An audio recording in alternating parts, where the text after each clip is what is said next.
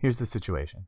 You have a bunch of animations on your game character, but it's hard to manage the transitions between them. You've been writing tons of if statements, and every time you change something, it all breaks. We'll solve this with Godot's animation state machine. So we're starting out with this sprite sheet, which you can get in the link below. And I've already made a character and created the animations in the animation player for all of these different animations. We have run, we have some attacks, and all of them are set up and ready to go. And in our script, I have some generic movement, kinematic body movement. So if we were to play this scene,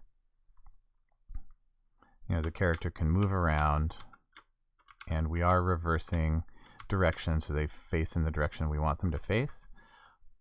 But we want to play the animations at the right time. So assuming you have all that, you're going to want to add an animation tree. And in this animation tree, we're going to go over here to the tree root. We're going to select a new animation node state machine. And then for the animation player property, we're going to click assign and choose our animation player node, so that it will be able to pull all the animations from that node. And now in here, we can start adding our animations. If I right click, I can choose animation, and here I see all the ones that I had, right? So I can choose my idle animation, and I'm going to go ahead and I'm going to add the rest of them.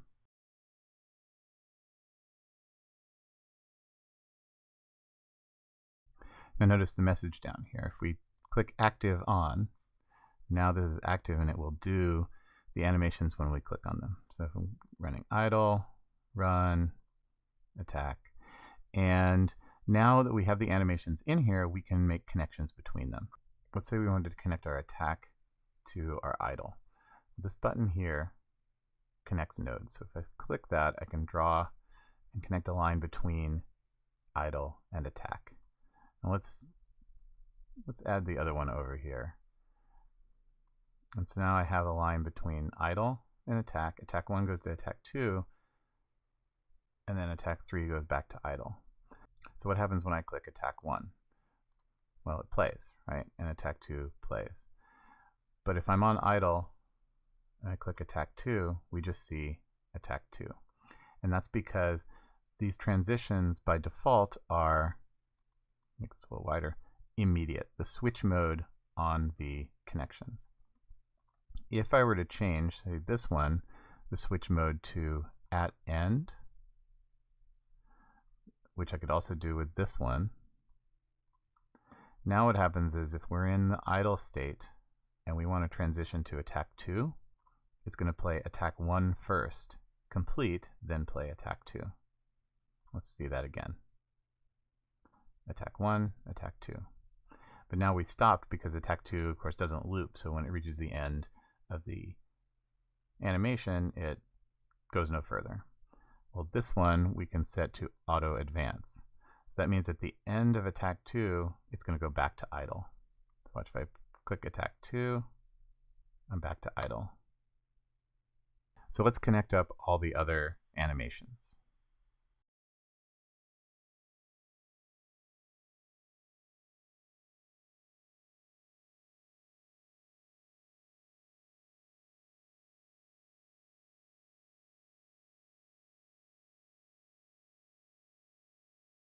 So here are our connections all made up, and so now we can transition from whatever state to whatever state. So when we're in idle, we can go to run along this connection. Run goes right back to idle. If you attack, you're going to come right back to idle. If you're hurt, you're going to come right back to idle. But then we have the die animation, which is not going to have a return. When we get there, it's the end, and we can mark that using this button right here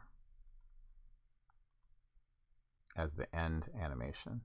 And we can also mark idle here as the start animation. That way it'll automatically be playing this one when the game starts.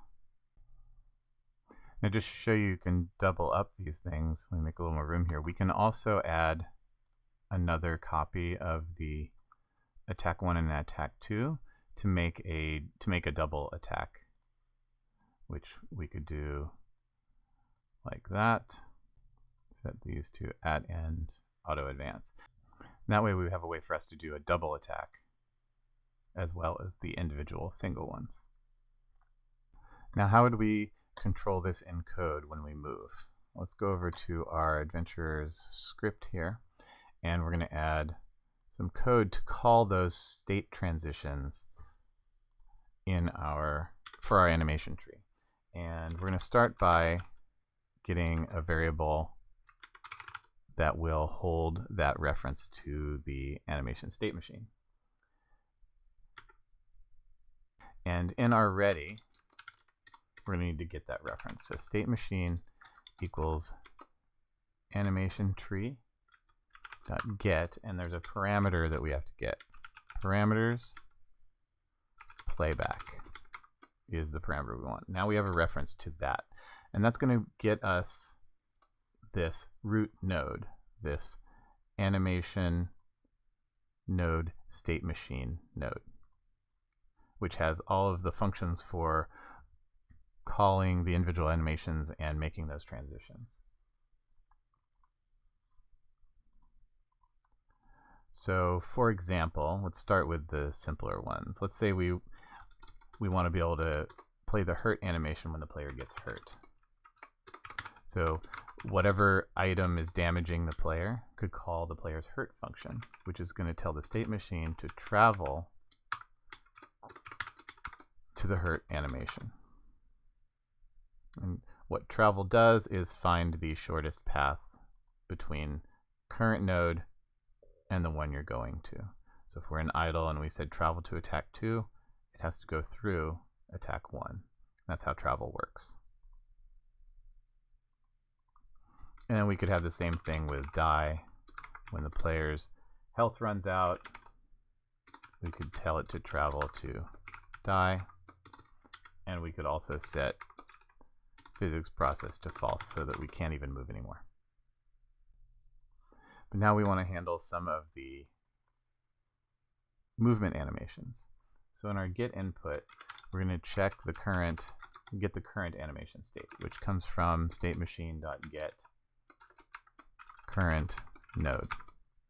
And that'll tell us what node is currently running, like idle or run.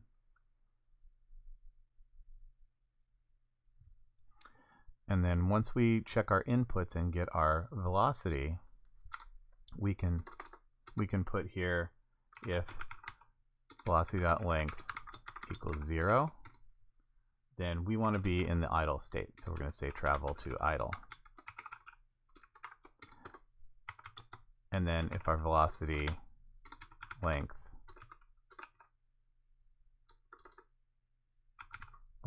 is greater than 0,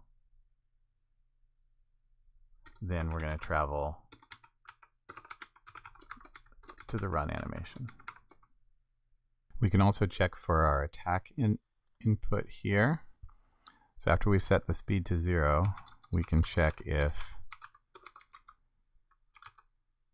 is action just pressed, and we'll check for the attack action.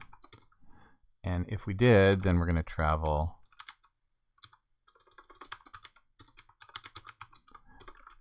to attack 1. And I'll copy this here. And then I also have an input called big attack that lets us call the attack. We're going to call attack 2 number 2. I haven't changed the names here, so I'm just using the defaults. So we want big attack to travel to attack 2, 2. Now, if we go to attack 1, like say we're in this state, say we're going to here, but we call idle or run, we're going to jump back. So I'm also going to return if I'm attacking, so I don't check the other inputs and set this and try and set the state yet. So let's try that out. So here I am running around. I'm in run when I'm moving. I'm in idle when I'm not. If I press attack, attack happens. If I press big attack, I get the double attack. If I attack while I'm moving, I can still do that. This tutorial is part of my new Godot recipes website. The goal is to collect all the best tips and lessons to help make you a better Godot developer. If you like this video, I hope you'll go and check out the site. And make sure to hit subscribe so you'll be notified whenever I release new videos. Thanks for watching.